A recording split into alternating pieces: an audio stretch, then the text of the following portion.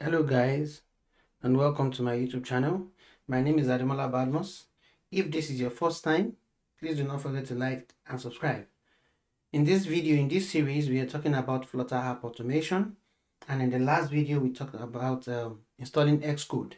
Xcode is one of the series of steps you need to set up your mobile environment on a Mac system.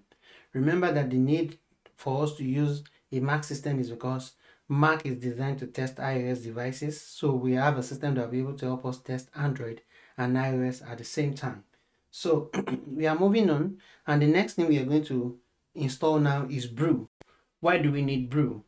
In the setup of our Appium environment, we might need Brew to make some fixes as we go along the line. So that's why we want to have it installed now. So in order to install Brew, you go to the Brew website. This is it, the Brew website. Oh, pardon me. This is it. Yeah. So you can just search the web Brew, and you can pick this. All you just need to do is copy this, then open your terminal. You can press your command and search key together. Your command and search key, then you type in terminal, and you have your terminal opened. Then what you just copied, you can just paste.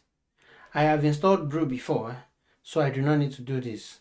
So if you're installing Brew for the first time, this is all you need to do. You hit and enter, and you have Brew installed. And at the end of it, just look out for two lines of instructions that you just need to run on your terminal again, so it can set Brew to path, and Brew can install anything, can be global on your system and can install from anywhere. So that again brings us to the end of this video. Remember, the need for Brew is to be able to help us fix some issues that we might encounter while trying to set up all our Appium environment.